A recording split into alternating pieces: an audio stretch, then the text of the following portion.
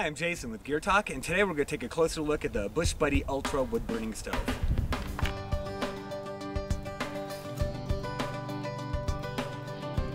The Bushbuddy Ultra nests inside of a Snow Peak 900 titanium mug, which is also a good complement to this stove.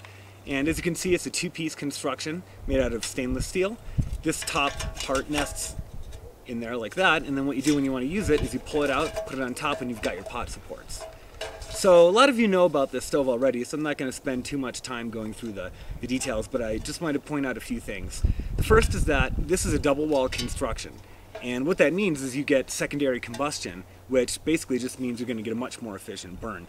This thing leaves almost no ashes when it's done, and another nice feature, unlike some wood burning stoves, is that it collects all the ash in the bottom, so it doesn't leave any kind of scorching or pile of ashes on the floor. You can easily just take this off when you're done, take the few ashes that are left and scatter them out so it's a little bit more environmentally friendly. Anyway, let's go light it up. Alright, before we begin, I just want to take a quick moment to point something out. One of the biggest problems most people have with getting a wood burning stove is they don't spend enough prep time. As you can see here, I've already got my wood piles cut out. I've got my kindling here and then some slightly larger pieces to feed in there.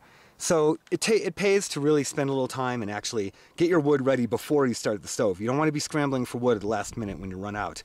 There's an old adage that go gather as much wood as you think you need and then triple it. So I haven't really done that here today because I know that the stove's pretty efficient, but it's a good rule of thumb for most wood burning stoves, and even if you're just making a campfire.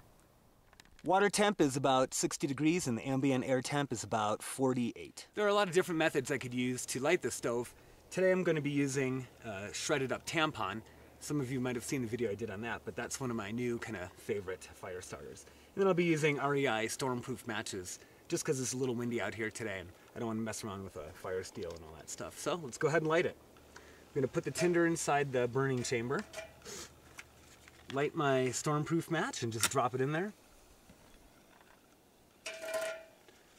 Then I'm going to start slowly adding my thinner twigs, my kindling.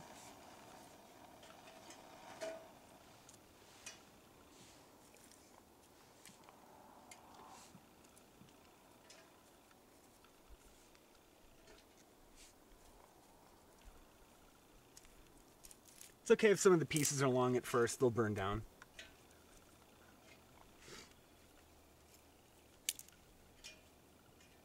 I'm just going to keep adding kindling until that stove gets hot enough to start putting some larger pieces of wood in there. So that's starting to go pretty good now. I'm going to go ahead and put the pot on and turn the timer on.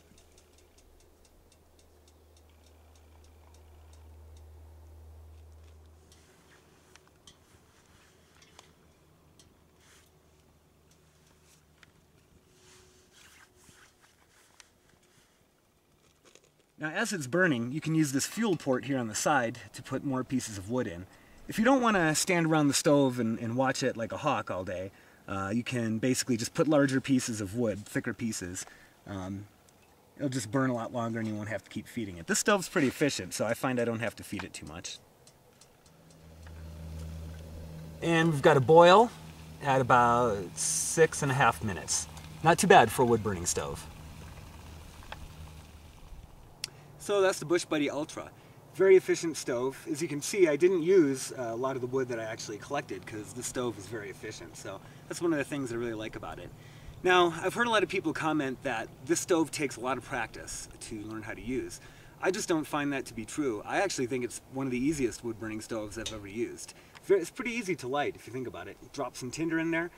The key is to just start with small kindling, not to put too much wood in at the same time. And that's probably the Achilles heel of all wood burning stoves and the biggest mistake people make. So as long as you do it right, this stove is very easy to use. I think it's very user friendly for a beginner.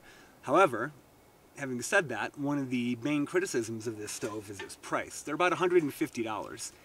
That may seem like a lot of money for something that looks like a paint can with a bunch of holes punched in it, but it's a lot more than that. This is really engineered well. There's a lot more to it than just a bunch of holes randomly drilled. A lot of thought and engineering went into this.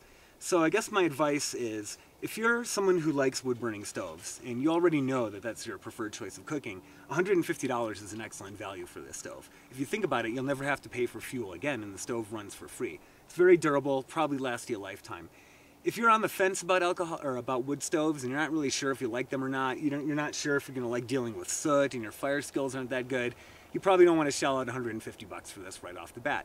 You might want to start with something cheaper like a Jim Falk wood burning stove or something else, or make your own first and decide if you like it, then shell out the money for this. But I don't see the price as a negative point. Very, very well machined piece of gear and great stove. And let's, while we're at it, this is finally cool enough to touch now, so let's just see how much ash this produced. That's it. This tiny little pile. Very, very efficient stove. So anyway, Bushbuddy Ultra.